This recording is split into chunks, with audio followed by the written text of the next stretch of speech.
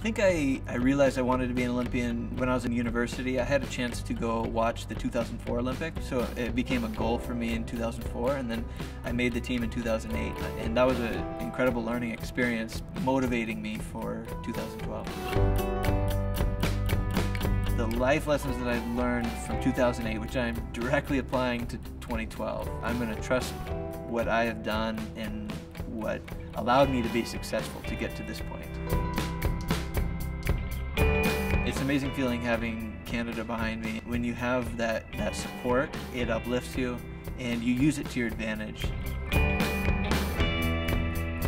I am very relaxed, I'm a professional athlete, so the more comfortable the clothing, the better. If I could go all day in sweats and slippers, I think I might do that. This is a phenomenal jacket. I'm very excited, that it's exclusive to athletes. The gear that's got Canada all over it, it gives you a little sense of pride in where you come from. It reminds you of who supported you to get to where you are.